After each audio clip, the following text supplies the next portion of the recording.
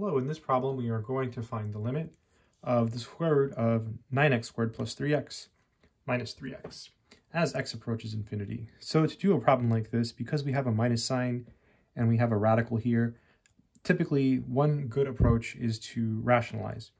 So you want to think of this as something over 1. And so now what we're going to do is multiply by the following. This is the square root of 9x squared plus 3x. And then we just change the sign, plus 3x. And then we do the same thing here because basically we're multiplying by 1. So this is parentheses square root 9x squared plus 3x plus 3x, just like that.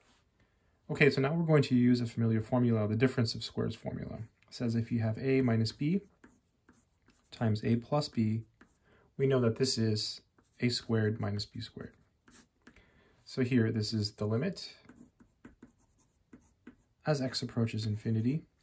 So this piece here is our a. So when we square it, we're just going to get 9x squared plus 3x minus, and this is our b. So when we square it, we're going to square the 3 and square the x. So we get 9x squared over, and then 1 times this piece is just that piece. So we have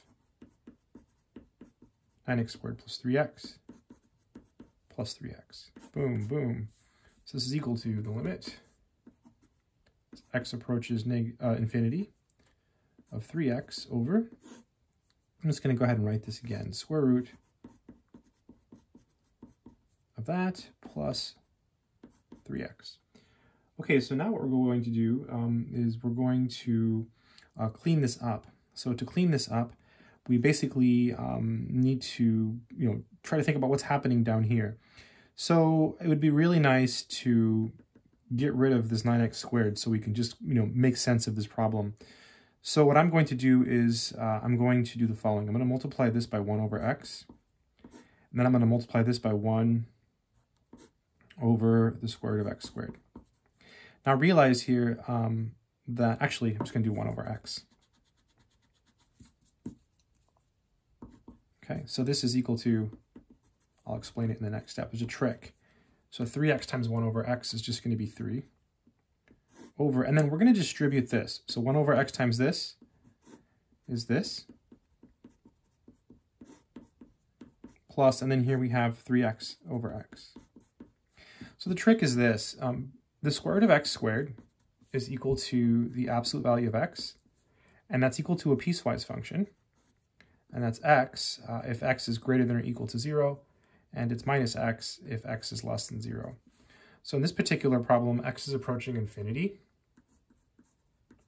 So x is positive. So the square root of x squared is x. So you can change this to the square root of x squared. I'm just going to do it now. In the next step, we can combine them. So this is the limit. It's a really cool trick, and it's really important because this comes up in other areas of math. So now this is the square root of. So it's this over this. So it's 9x squared plus 3x over x squared plus 3. This is the limit as x approaches infinity. So 3 over, so now we can break this up. 9x squared over x squared is just 9. Plus 3x over x squared is just 3 over x plus 3.